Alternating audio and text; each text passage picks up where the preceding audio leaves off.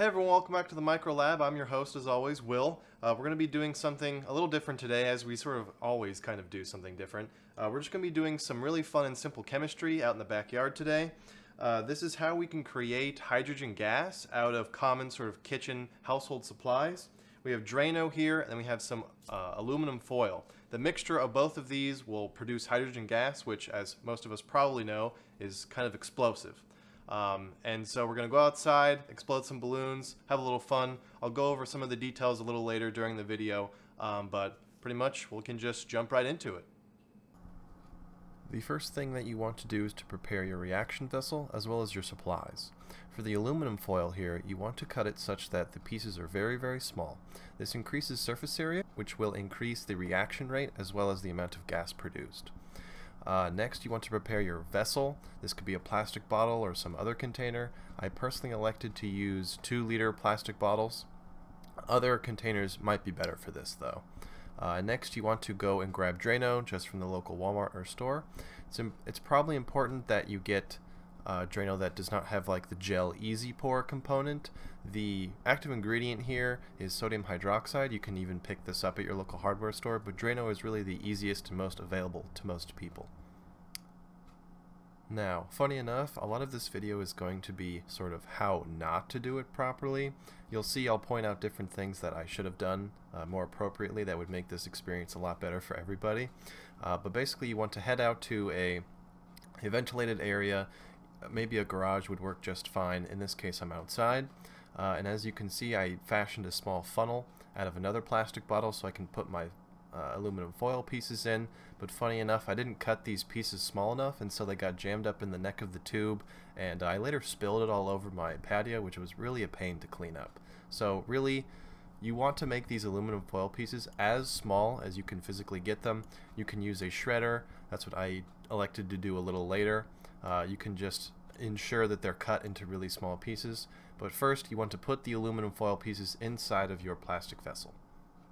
Here's the bottle after all of the aluminum pieces are right at the bottom. This took me about 10 minutes, so you're really saving yourself a lot of work if you decide to cut the pieces up smaller, or use a shredder or something like that. Next, you want to pour the Drano right down the center of the bottle. Be careful not to get it on the edge or the lip of the bottle, because this could degrade the balloon. You want it to go right down the middle of the bottle onto the aluminum foil pieces. I poured in about maybe a cup to a cup and a half of Drano onto the aluminum pieces. I probably added too much in this case. You really want the Drano just to be above the aluminum pieces, but it's not extremely important. It'll be more pertinent later that you really don't want to ramp this up too big, especially if you're using the gel easy pour variety of Drano. Next, you want to fix your balloon to the top. You can do this by just putting the lip of the balloon over the lip of the bottle. At this point, hydrogen gas is already being produced, but be careful. Whenever I'll shake it later, or whenever you're doing this experiment at home, the bottle and the surface where the aluminum foil and the Drano are touching will get really, really hot. As you can quickly see, the bottle even begins to melt towards the center, which I'll point out here. I'll just let this run sort of as a time lapse as the balloon slowly fills up.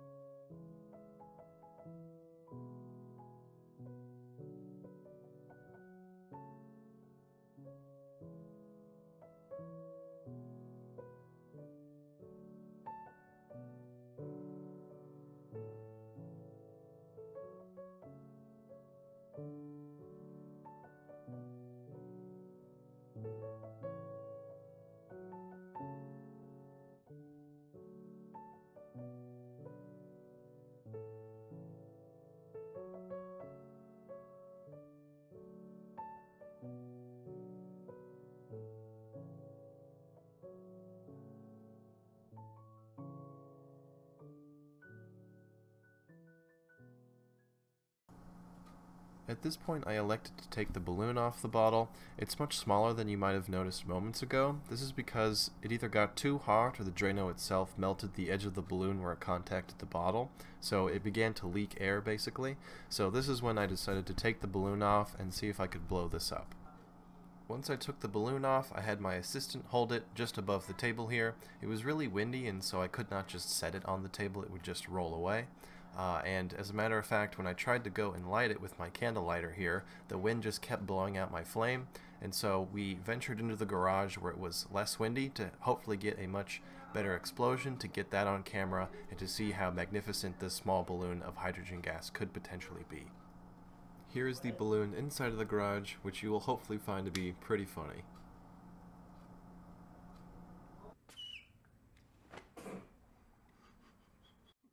I want to die.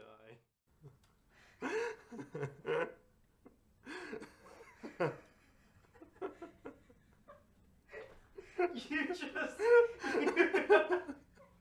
That's it. It's pitiful. Here is an attempt with a lot more aluminum foil. These were brought through the shredder, so they are really fine pieces. And I used probably about double what I did in the last one. But as you'll see here, it's probably not the best idea to go bigger in this case. As soon as I poured in the Drano and lightly agitated it, the bubbles that form within the gel solution present in the Drano began to bubble up and bubble too fast for me to sort of control. And so I didn't really have time to put the balloon on, get the balloon off before it began to bubble up and over and outside of the bottle.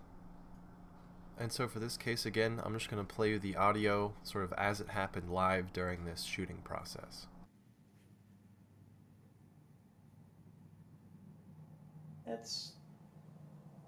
That's good. Just want to get a good reaction. Reaction. Now put the balloon on.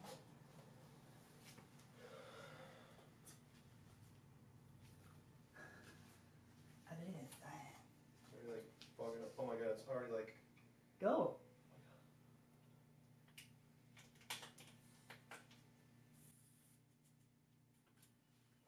Is it on all the way? At this point I elected to quickly move it from the tray table onto the garage floor so any spillage would just happen on the garage floor. Here is another attempt with that same bottle. After I removed the balloon, waited for the bubbles to subside down a little bit, I brought it back onto the tray table, put a new balloon on it, and then shook it up again. But we see the same result where the hydrogen gas coming from out of solution creates these bubbles. And in this case, the bubbles would rise and rise all the way to the top and out of the balloon and the bottle. You should have put some... And so for the final attempt, we only had one more bottle of a larger size. And so here's that final attempt for you.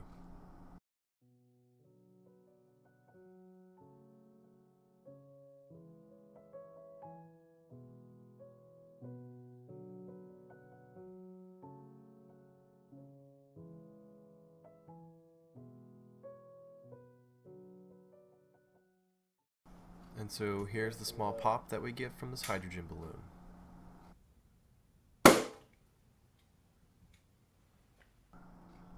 Alright, that pretty much brings us to the end of this video and to this process. There are many different things looking back on it that I could have improved on. One, I'd say easily, was that the aluminum pieces were too big the first time I tried. It's definitely worth your time to try to use a shredder or just scissors and be more careful and make the aluminum pieces much smaller. Next, you should maybe attempt to make a concentrated sodium hydroxide solution. The Drano works perfectly fine for making hydrogen gas like this, but most Dranos have a sort of gel additive that bubbles up really terribly basically and can ruin your sort of balloon in your experiment. So it might be beneficial to go back and get concentrated sodium hydroxide from your local hardware store. But anyway, I showed you how you can make hydrogen gas and kind of have a little fun. Hydrogen gas is used for a lot of different chemical reactions, but in this case I was just trying to set it on fire.